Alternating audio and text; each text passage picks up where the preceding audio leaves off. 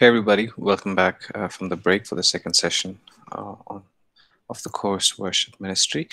Let me go ahead and share my screen once again. Resume.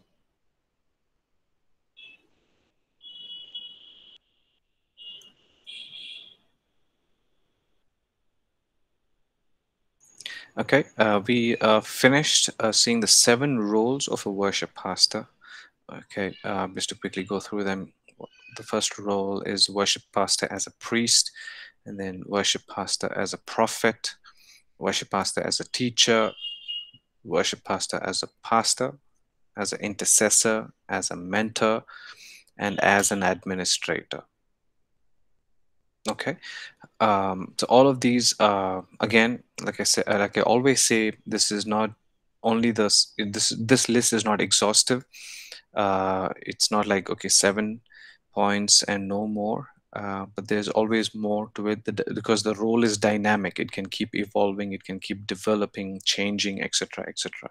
Okay, more responsibilities can be added, but these were just some of the points that, in my opinion, thought will make the role of a worship pastor more effective. All right. This is what we concluded in the last chapter with. But now in the second session, same page number 43, we look at the role of the worship team members. Okay. On one hand, you have the worship pastor and his roles, and on the other hand, you have the worship team members. Okay. Worship pastor cannot function on his own. He needs to have a team, and he needs to have a healthy and an effective team. So you need 2 hands to clap. It's like that, right?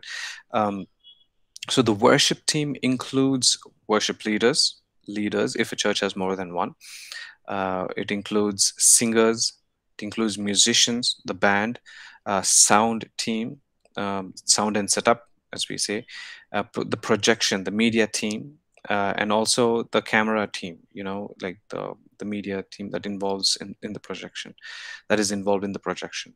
And in certain churches, the dance and the choreography team, and there could be more depending on the size of the church or the culture of the church. Okay.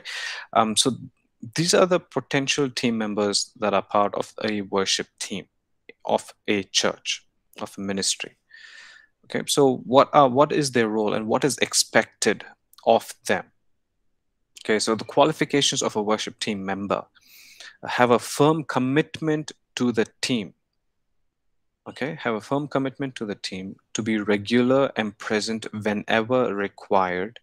Okay, it could be rehearsal or pre-service, a prayer, etc. Okay, this point is pretty crucial. Have a firm commitment to the team. Actually, when we get to the point of auditions, right, which we will in the next section, if a person wants to audition for the worship team at APC, the minimum requirement is that person is expected to be attending APC for at least 6 months. At least 6 months. Okay, that kind of shows. So because if every Sunday or every month, if that individual is in different churches, um, the genuine reasons may be genuine, whatever, but it's very hard to depend on that individual, isn't it? Because we don't know if that person can be committed on a regular basis. So if the person is regular to the church, that the person will also be be regular to the team meetings, will be committed to the team as well. Okay, so having a firm commitment to the team is very, very essential. Um, uh, and another qualification is to have attitude of enthusiasm and cooperation. Who's willing to cooperate, who's enthusiastic about being part of the worship ministry, who wants to serve.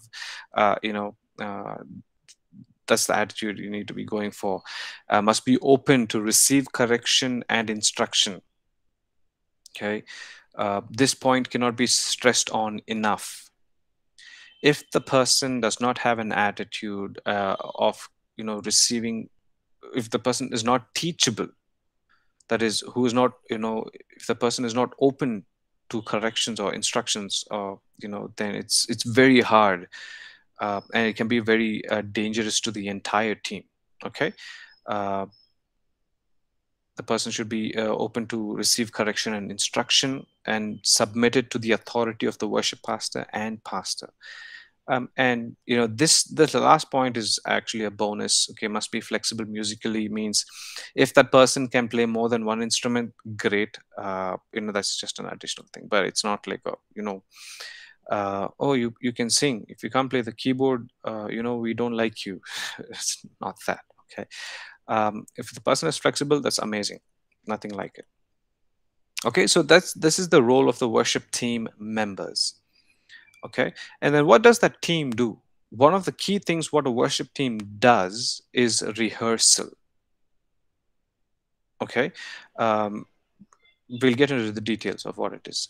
Now, ideally, it is good for the worship team to have a rehearsal other than practice before service, preferably midweek. Okay, what should happen at a rehearsal? What goes on in a rehearsal? Uh, at a rehearsal, praise and worship. The team spends time in God's presence, worshiping in unity, uh, teaching and Bible study. Okay, there is a small time of sharing and encouragement. Okay, there's a discussion, about about the songs, about the Sunday service, or whatever it is. Okay, the team prays. There's also musical rehearsal. The team also practices the songs for Sunday service or any event that's related to the church. Okay, now please notice that this is all rehearsal. Okay, at APC, what we do is, once we know this is the team that is rostered for this Sunday, say September 19th, the coming Sunday, me, Pastor Jakes, and few others, we we see when everybody is free and when we can meet for rehearsal. Okay. Um, and so we hire a jam room for 2 hours or 3 hours, whatever the need is. Based on the need, we hire a jam room. We meet over there, and then so yeah, we go through the songs. We have a time of prayer. We have a time of fellowship, as in we discuss how and ask how everybody is doing. Uh, you know, we spend time in prayer, etc., etc. So all of that happens in the rehearsal when everybody comes together, like 6 or 7 individuals, sometimes more or less. Okay, that's what happens in a rehearsal. Okay, and we encourage that the team meets for rehearsal at least once a week before they actually go on stage. Now, what is the difference between practice? Practice is personal and rehearsal is relational. Okay, you can say it with your mics muted. Okay, wherever you are, say practice is personal and rehearsal is relational. Okay, so the team has to have at least one full rehearsal together before coming to lead the service. The rostered team is expected to learn and practice their individual parts thoroughly before arriving on time at the venue for rehearsal. Okay, look at that point. Okay, the rostered team is expected to learn and practice their individual parts. Okay, so for example, uh, this is what means practice, the difference between practice and rehearsal. um, I practice alone at home. It's personal. Okay, the worship leader sends me the song list. He sends everybody the song list. So if the rehearsal time for the full band is on Saturday at 10 o'clock in the morning, okay, I am not going to go to that rehearsal without listening to the songs, without practicing the songs, not like that. What I will do throughout the week is I will listen to the songs, I will make notes, I will learn the keyboard parts or the guitar parts or the bass guitar parts or the drums part, whichever instrument I have to play. I will learn my individual parts of that song. That is practice. So now when you meet Saturday at 10 o'clock in the morning, you are ready for rehearsal. Okay, then that becomes a relational. It's like, okay, hey, I'm doing this. This is the drum part. What is the guitar part? Okay, and then you all play together, and that becomes a rehearsal. Okay, so you practice alone at home. and then you come prepared for your rehearsal. And we encourage individuals to do that. Okay. um, During the rehearsal, it's mentioned in the notes, the team works on the start or the finish of the songs, or the transition between the songs. uh, you know all of these small details will be worked out during the rehearsal time. Okay. uh, s- uh, we talk about, okay, I'm going to read this scripture before we start the first song. After I finish reading the scripture, okay, the Stephen, the drummer, you can give the count, start the metronome, and start the intro of the song. So small details like that will be worked during the rehearsal time. Okay, but the basic structure of the song, the chords for the song, etc., will be learned personally, in your private time. Okay, you guys with me? Are you able to follow the difference between rehearsal and practice? Yeah. See, it's okay if not all of you are musicians. It's absolutely fine. But you are going to be a leader, or who will be hiring worship pastor or whatnot. You need to know all of these things. You can question your worship pastor. It's like, okay, how does your team practice? How does your team? When does the worship team meet for rehearsal? And all of that. You can set the certain expectations. As a pastor. So all of this, you don't need to be a musician to understand, but it's just equipping you as a leader. All right, guys.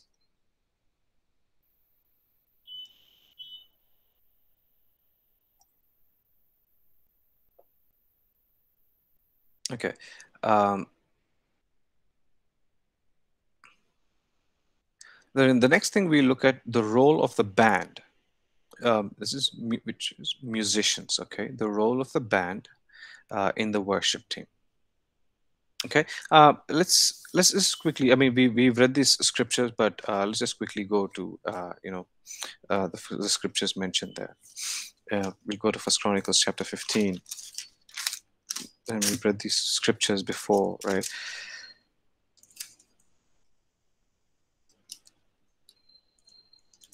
Okay, First Chronicles 15, chapter 15, verse 16.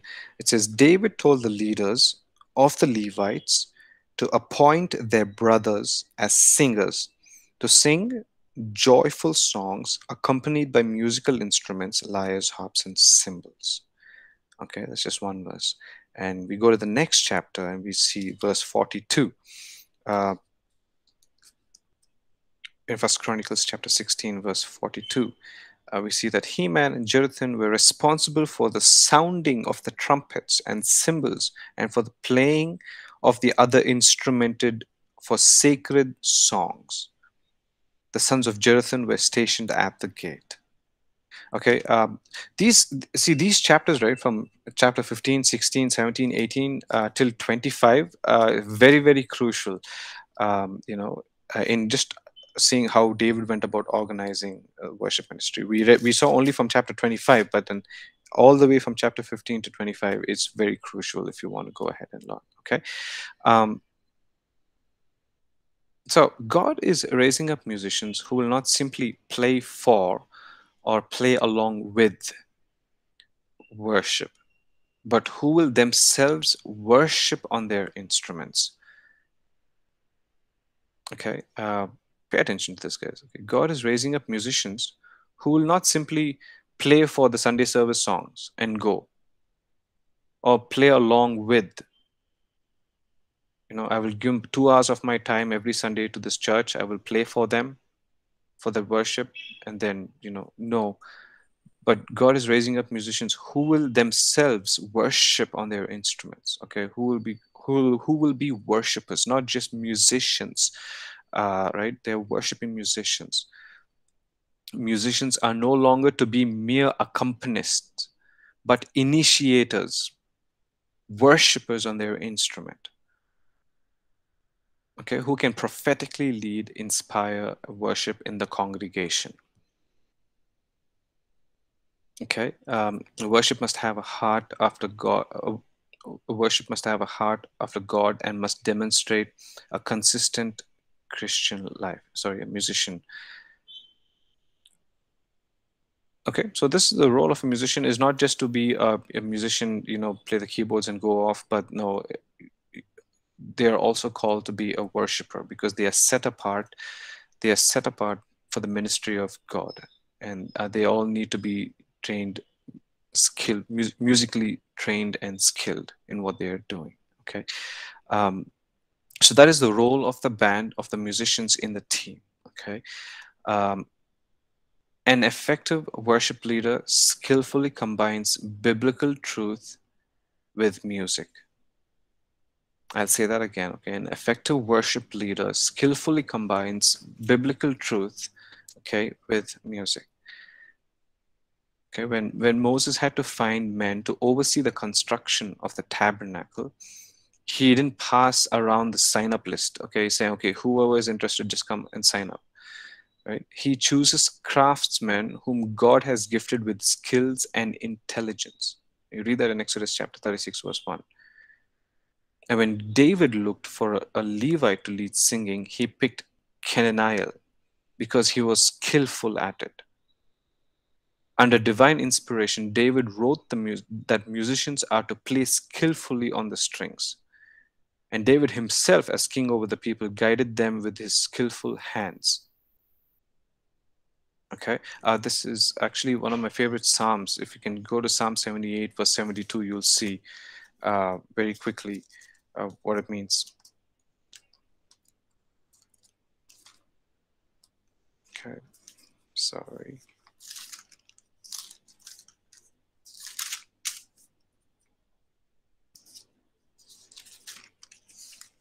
Psalm 78, it's the last verse of that Psalm. Psalm 78, verse 72. It says, and David shepherded them with integrity of heart, with skillful hands he led them. Okay, David shepherded them with integrity of heart. In other translation, it can say David shepherded them with wisdom, and with skillful hands he led them. Okay, so in everything that David did, he was skilled at it. Okay, and in New Testament, we see that Paul referred to himself as a skilled master builder. Okay, so the role of a musician, we saw what their role is. Okay, that they are set apart, that they're not just musicians, but they are called to prophesy with their instruments. They were set apart, they were trained and skilled in their instruments. Okay, and having said that, now we move is looking at the importance of being skillfully trained. Okay, and we saw a few of the leaders who were skillful in what they did. And this section talks about three things to remember about skill. Okay, skill is a gift from God for His glory. Okay, your gift, your talent, is a gift from God for His glory. Skill must be developed. Okay, and skill doesn't make worship more acceptable before God.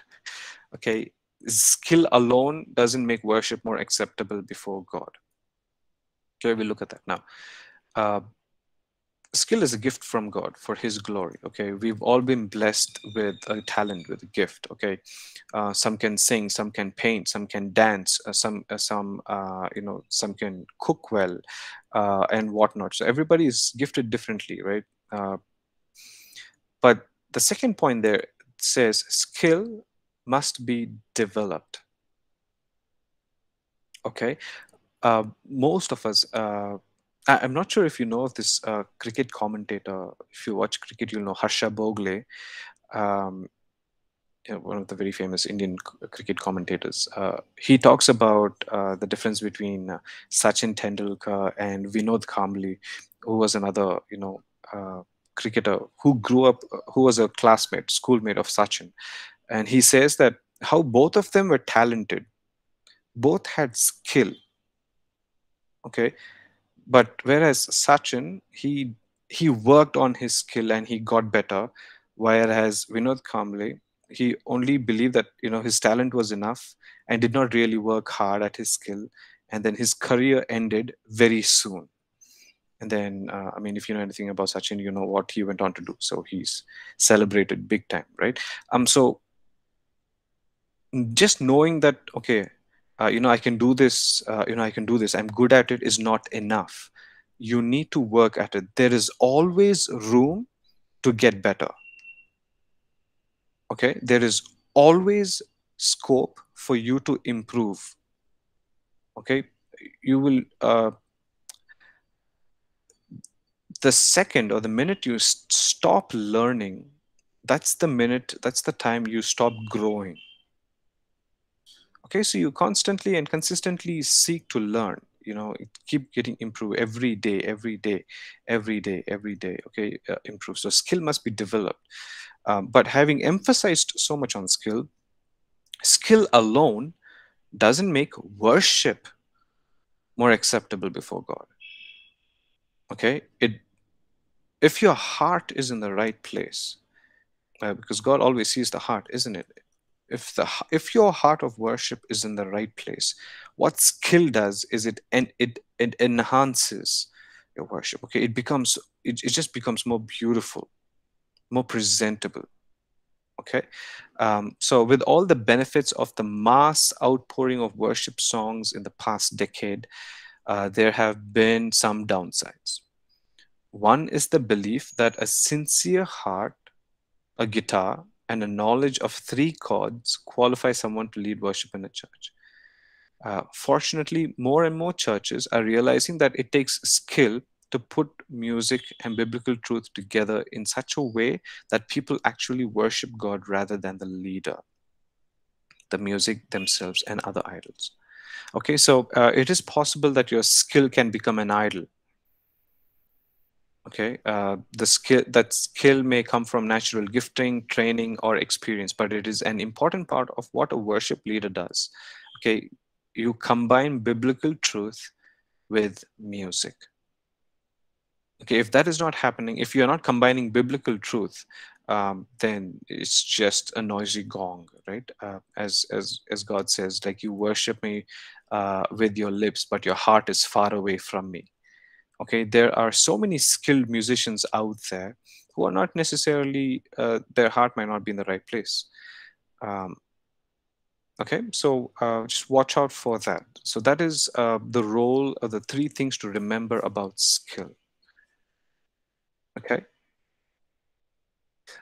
from there on, we look at the skills that a worship leader is expected to possess. Okay, the skills of the worship leader. The worship leader is both an art and a science. Okay, we can learn to do it better and better. Worship leading is an art in that it takes musical intuition and honed natural gift to lead well. Okay, so some of the skills that are expected of a worship leader is effective musical skill, goes without saying, organization or administration, preparation, experience, practice, leadership ability, relational ability, calling, character, intuition, natural gifting, and God's grace, of course. Okay. Um, the skills of a worship leader. You'll know that a worship leader is skillful if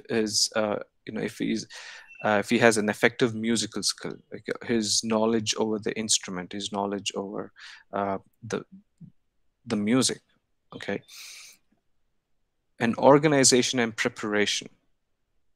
Okay, is the worship leader always saying, okay, I'm going to be prophetic all the time, spontaneous, I'm not going to put a song list together, or is he going to prepare?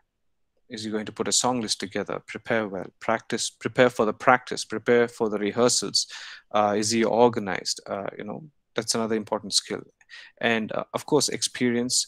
uh, for how many years you've been doing this, that matters as well. Does he practice? I'm saying, does he or she practice? Okay, leadership ability. uh, Worship leader needs to have leadership ability. Okay, and that topic, we can just talk on leadership for an entire semester, right? And that's what you'll do, isn't it? So we can talk on leadership for an entire semester or more. There's masters in leadership and all that you can do. So um, leadership is essential, to say the least, as an important skill for worship leader, right? And then his relational ability. relational ability. Um, what does this point mean? Like, are you a relatable person? Like, can an individual approach and speak with you? Are you approachable? Like, do you understand? Okay. After the church service is done, are you there around to meet with the church people? Okay, to meet with the congregation, or or do you just disappear as soon as the church service is done? Okay, this is very important because uh, the congregation is, if they are only seeing you on the stage all the time, and they are not seeing you off stage, and if they are not able to connect with you off stage, it becomes very hard for them to relate and for you to relate with each other. Okay, so relational ability is one of those points, is that you are there to build a relationship with the congregation and the congregation with you. Okay. The calling of a worship leader and the character of the worship leader is essentials. There's this old saying, I don't know how old this is, says, your anointing will take you up, but it is your character that will keep you up there. Okay, should I say that again? Okay, your anointing will take you up, but it is your character that it will keep you up there. Okay, in so many ways, Saul was, King Saul was also anointed, the first king of Israel, but his character became questionable towards the end, which was the result of his downfall, isn't it? Um, so that's crucial, guys. Uh, Intuition, being sensitive to God's leading, easy dependent on God's grace. So these are all just, again, just few the skills of the worship leader that's expected of him. Okay, him or her. All right. Again, let me just pause here and ask any questions. Do you have any questions? Anything that you want to share?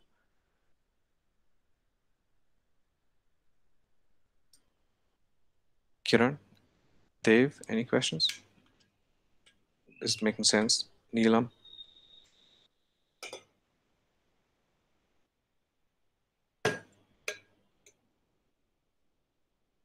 Okay. All right. Thomas, all okay?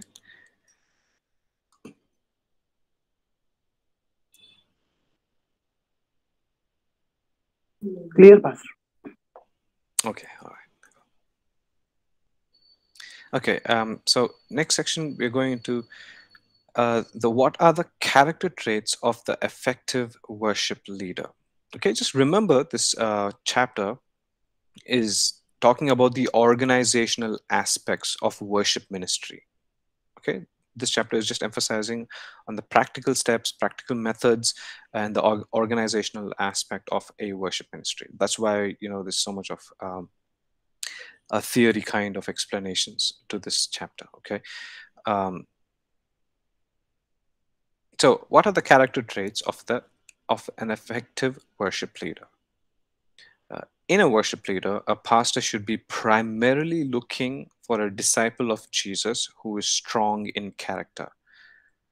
Okay, in a worship leader, a pastor should be primarily looking for a disciple of Jesus who is strong in character and not simply full of gifting or full of themselves. In other words, who a person is in the secret place of their hearts must be infinitely more important to us than how they play their instrument, sing, or function in front of a crowd. Okay? Who a person is in the secret place of their hearts must be infinitely more important to us than how they play their instruments, sing, or function in front of a crowd. Okay. So, having said that, it is also true that we must value the power of beautiful and well played worship music. Okay. Uh, so, again, it's talking about a combination of intimacy with the Lord uh, and his skill on on playing an instrument. Okay. um, I've always looked at it like this. Okay, guys, just pay attention here. Remember, we say ministry is about serving, right? The word ministry literally comes from the root word which means cup bearer. Okay, cup bearer, like Nehemiah was, like, you're a server, you serve. Okay. um so just stay with me here. Okay, let's say, you go to the most beautiful fine dining restaurant, okay, five-star hotel, okay, and you see some of these shows on uh, on Travel and Living, and all these top hotels, they show that, okay, they iron the table, the cloth they put on the table, so it's just beautiful, it's clean, it's without wrinkles. And the way they keep the plates, and the way and the distance between the what is that, glass, water glass, okay, they measure that. And if there's another glass, they measure the distance between that, between the water glass and, say, the wine glass or whatever. um, and the distance between the fork and the knife and the spoon, everything is on point, right? Everything is set perfectly on the table. Okay. um, Now, what is happening here? So let's just take an example. So let's say me and my wife, we go to that restaurant for a dinner. Okay, so this five-star hotel, and everything is set beautifully, perfectly. Everything is measured like really well. Okay, um, and then we have the person who serves the food for us. Okay, and me and my wife, we are having this very intimate conversation. It's like a candlelight dinner or whatever it is. Okay, we're looking into each other's eyes. Yeah, I'm telling her how much I love her, and she tells me how much she loves me, etc., etc. Okay, so we are having this intimate moment over dinner.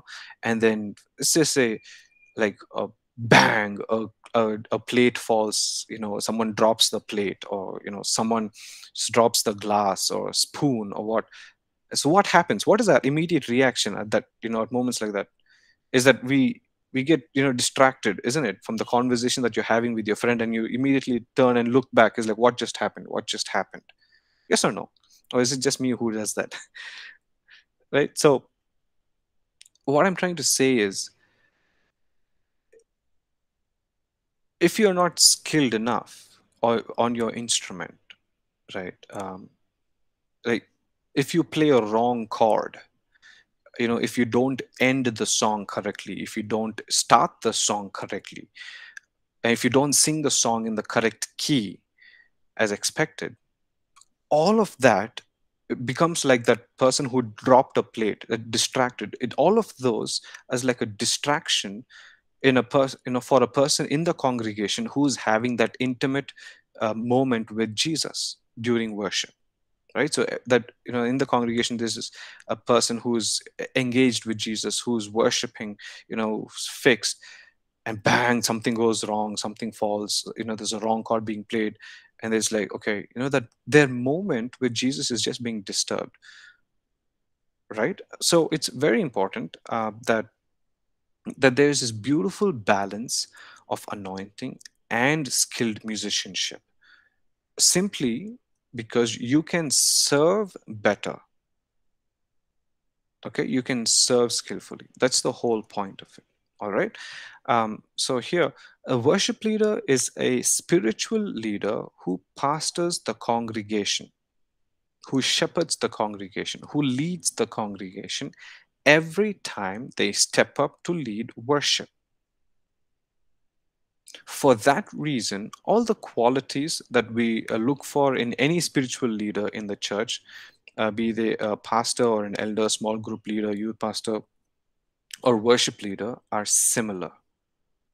Okay, so what questions should you, as a senior pastor, should be asking before you take into consideration or hire this person as a worship leader or as a worship pastor? Here are some of the questions that you should ask. First thing, are they humble? Okay, and do you think this is important, guys? Humble, humility. very important. Why is it important? Why is it very important?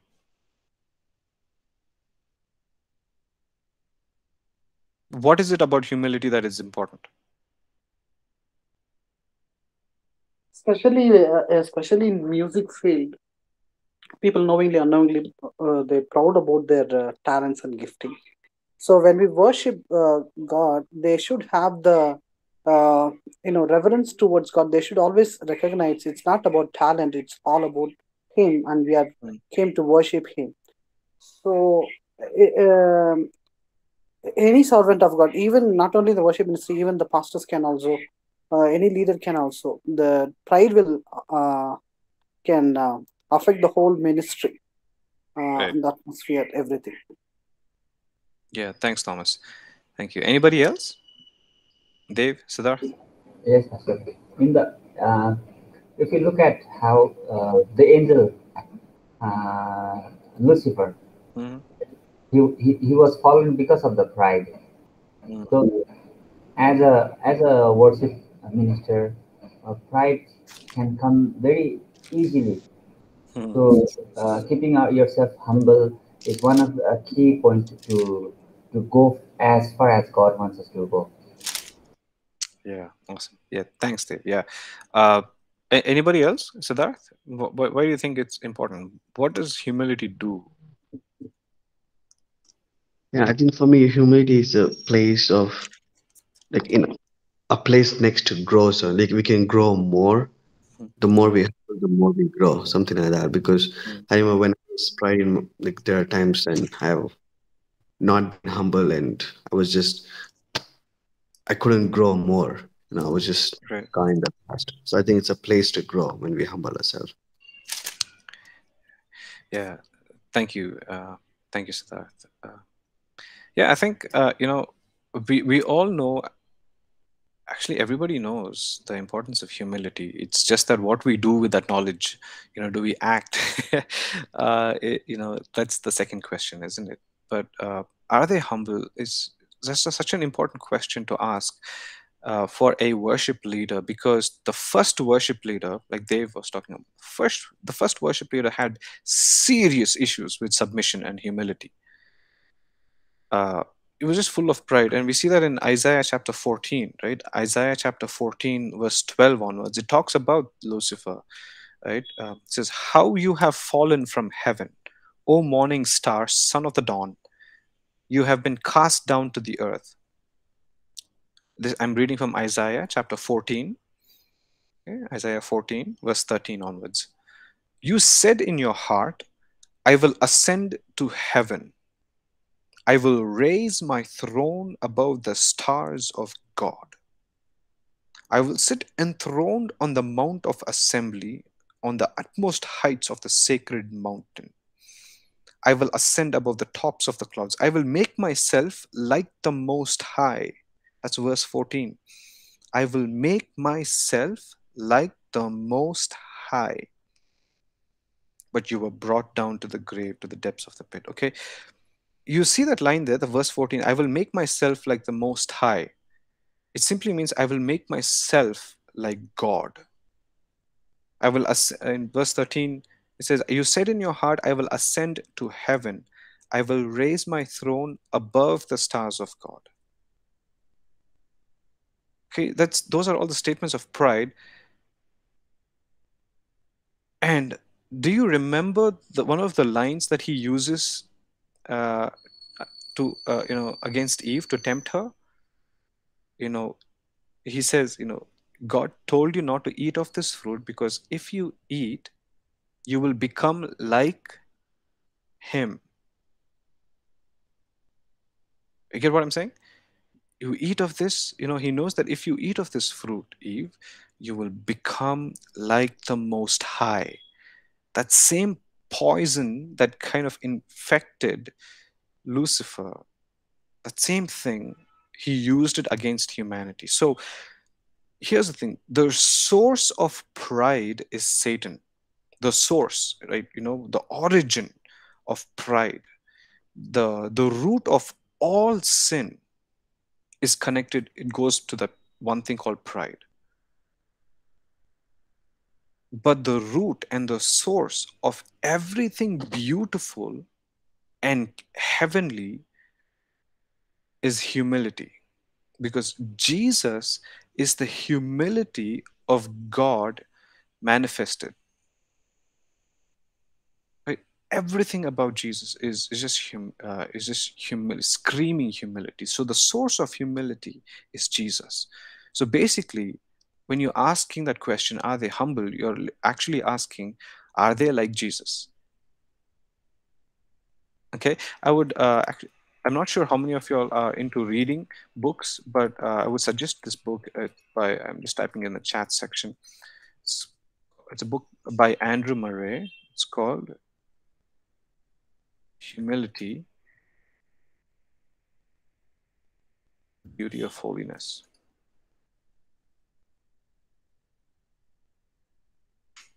Okay, I've just typed the name of the book. I mean, if you're interested, you can buy it. You can listen to it for free on YouTube. Andrew Murray, Humility, which is the beauty of holiness. It's guys, uh, it's one of the must-read books for Christians. I would say it's a very small book as well. It's really, trust me, it's going to. I guarantee that it's going to impact your walk with God. Is something is beautiful about studying humility. Okay, so that's the first question, and the most important question you will ever ask: Are they humble or are they like Jesus? And then every other question follows. Do they have a vibrant secret life with God? And that will most of the times be seen as a fruit in as an overflow of their public ministry. Are they able to take direction or correction? That means, are they teachable?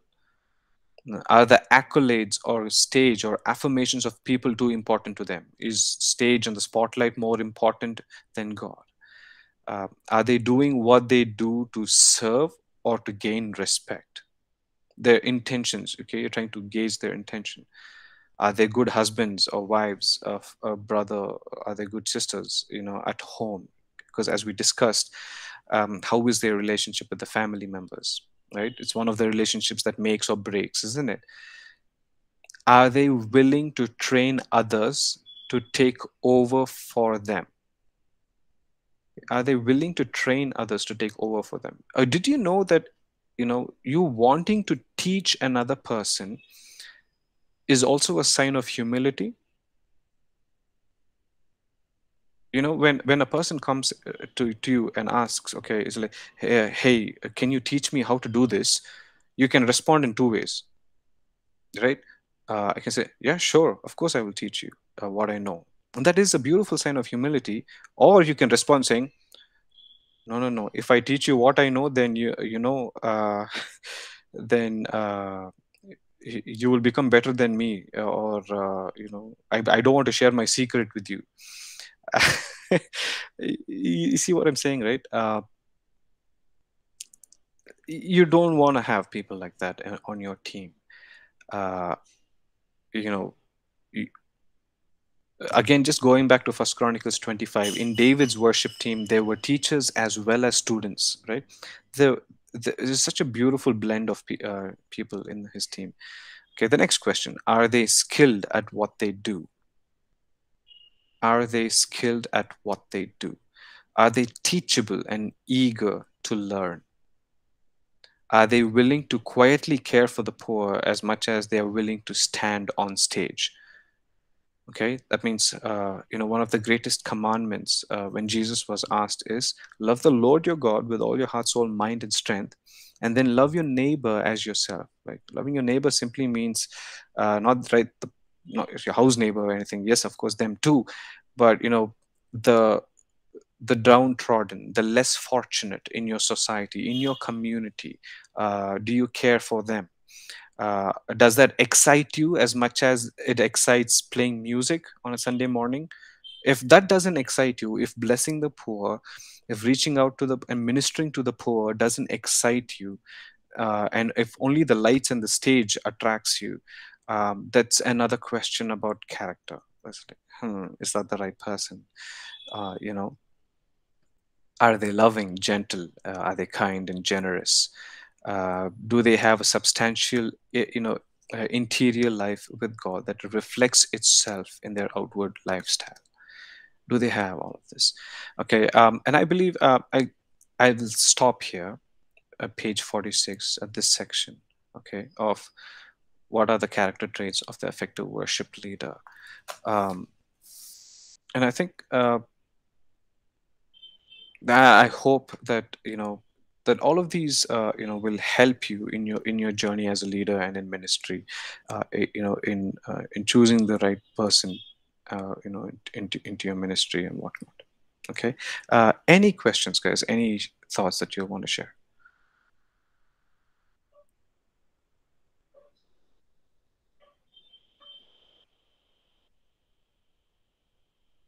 Okay, I'll actually stop sharing my screen. Kannan, you okay? Everything cool? Any questions, Prince?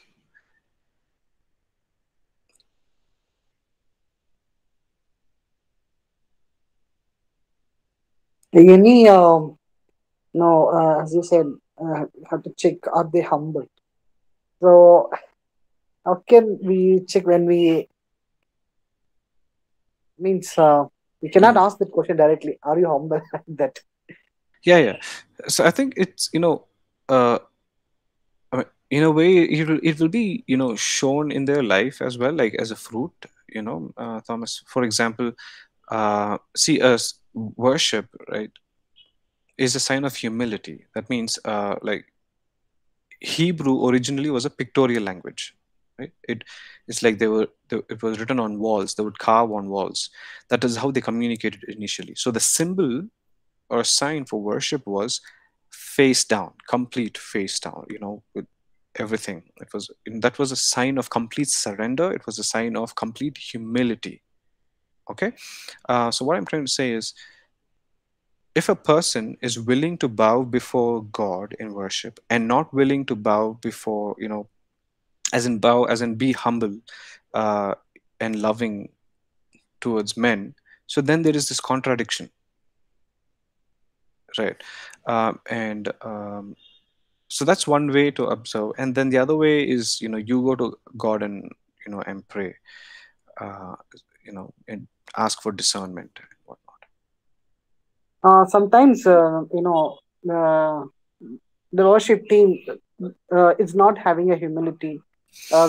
If I observe certain things where they're proud and looking for a spotlight and Yeah, this kind of things, how can we gently guide them or tell them, or because if we say yeah, that they will take in a way I'm something pointing out there like that and all, they won't easily take, especially the person who have the pride cannot take easily the corrections. corrections. So how Yeah, can we handle these things? yes. So I mean, it just really comes down to the senior pastor and the worship pastor. Is one of the roles that we saw as a worship pastor was a role of a teacher. Okay, uh, I mean, it says people perish without lack of knowledge, right? So when we teach, when it's like, hey, this is what is expected of a worship team. This is what makes a worshiper. Okay, when you teach about humility, when you teach about different aspects of worship, uh, and you prayerfully believe that, okay, this is going to impact the members, the individuals of the team. And if it still doesn't, like I said, if there are members, and I'm sure there will be, because people are people. Imagine if the whole world was humble. Okay, unfortunately, it's not. But then you as a leader have to step in, and confront and correct. You have to do that, and Pastor Ashish does it. I have to do it. Pastor Jakes does it. If there's something that is, if something is not right and you see it's not healthy, and that will infect, it will send negative vibes through the entire team.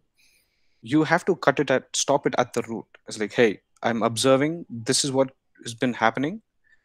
This is not acceptable. This is not part of our culture. This is we do not believe in this kind of an attitude or character. So you either change, or you have to step down. It's as simple as that. When you have to confront, Thomas. Thank you, Pastor. You're welcome. Okay, yeah. I mean, on the side note, another skill to how to grow as a leader is one of the things that you can look up. Is biblical confrontation. Like, how do you confront such incidents? And let's see. I mean, thanks for bringing this up. Maybe there is a certain video that I'll kind of show next week. How you can go about correcting and confronting the worship team members when necessary, when needed. Okay. All right. So I'll stop the recording now.